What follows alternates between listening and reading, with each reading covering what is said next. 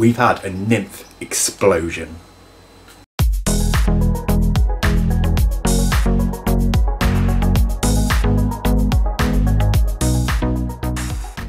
Hello and welcome back to Bug Realms. On this channel we like to discuss all things creepy crawly, so if that's something that interests you, please consider subscribing to the channel. So guys, here I have an adult female giant budwing, or Phenopharus cayoensis, if I pronounced that right.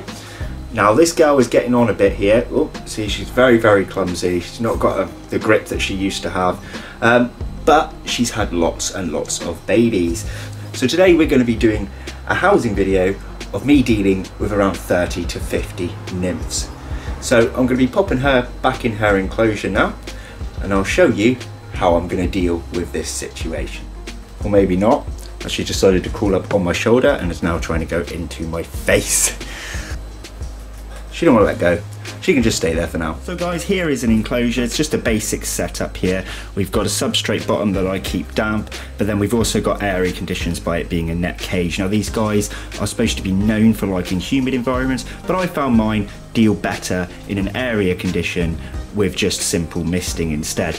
Now guys, in this tub here you can see our nymph explosion. We've got some older ones in there too. That's because I needed to rehouse them into this larger enclosure here. So I've collected up all the nymphs, including some of the slightly older ones. And then this was what's remainder of the eggs that I took out of the old enclosure. I popped them in here and we've actually had 1, 2, 3, 4 more hatch just overnight. So we'll do the easy part first. Let's get these 4 into the enclosure. Now the simplest way you can do it in a hatchery, is lift off the lid, place the lid in, and they'll climb off. Nice and simple. Let them climb out at their own will. You can even leave the tub in there overnight and they'll all climb out onto the bramble. But guys, the problem with these little ones is they like to explore. So if we can see on the edge here, it's already making an escape for it. Simply use your finger. Go back in, little dude. Or little lady, should I say. These are parthenogenic. This is a full parthenogenic culture. You can find males in the wild, though I've never seen one in captivity. Now, excuse me, the mother is now climbing on my head. Hang on a sec, guys. Okay, right. We're going to pop her in now because she doesn't want to let go of me. No, not upside down, you silly sausage.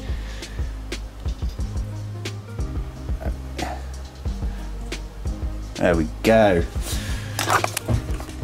So let's have a quick look at her and then we'll get to the main part of this video. So there she is in the enclosure. See, she's missing a leg there. These are notorious for losing legs, guys. Most long-legged phasmids will lose a few legs as they grow.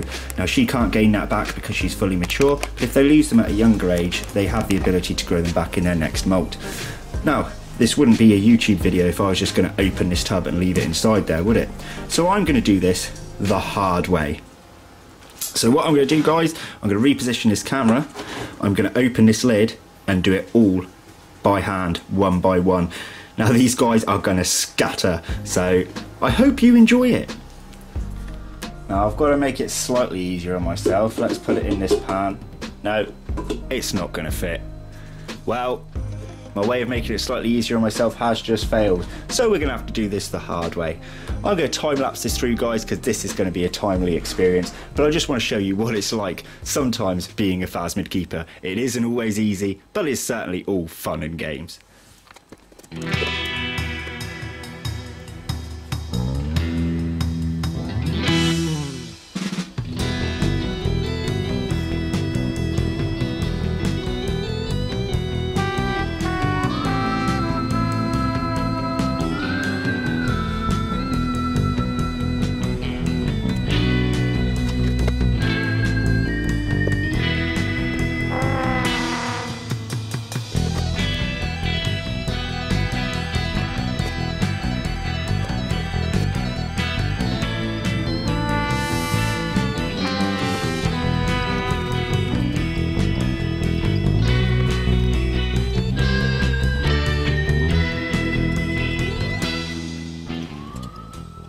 So guys, there we have it.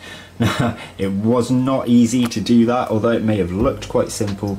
Now I know you might not have been able to see well. There's one on the door here, there's one here. There's no more making an escape for it on the bottom, thank God.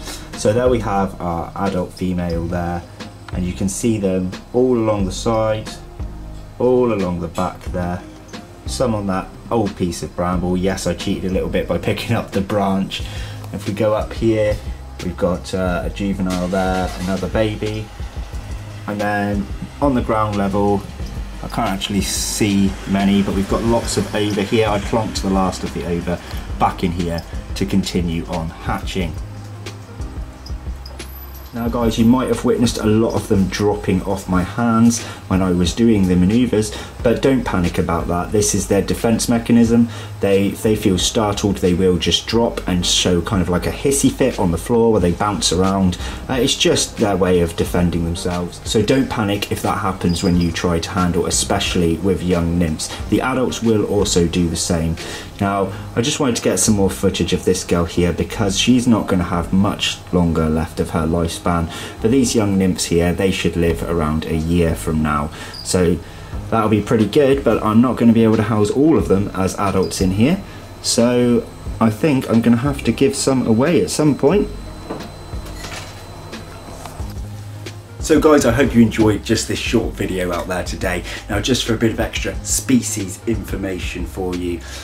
These guys eat bramble, raspberry, hawthorn, and I don't know how to pronounce the other one, hypericum, hypericum, I don't know.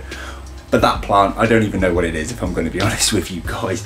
Adults grow to around about 13 centimeters in length as females. I'm not sure about the males because as I said previously, they're only ever spotted in the wild, if spotted at all.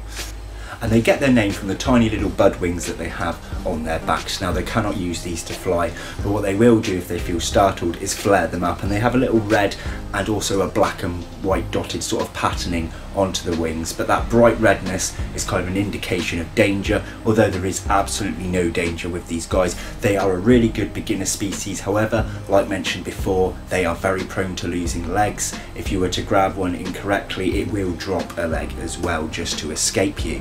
Humidity levels are a little bit more awkward with this particular species. As I said again, they are from Thailand, they are supposed to be kept pretty humid, but in my personal keeping of them, I found better to have the plants misted and have the substrate slightly damp, but the general enclosure quite airy. Or if I were to keep them in a tank, which I have done before, then I spray less often. I don't know why guys, but that's just what has worked for me, and I've kept these guys for some time now. Anyway, I hope you enjoyed just this little video out there for you today about the Phenopharus caeluensis, or the giant budwing stick insect. So if you liked the video, please give it a thumbs up, leave me a comment below, let me know what you think, and as always guys, take care, thanks again, bye bye.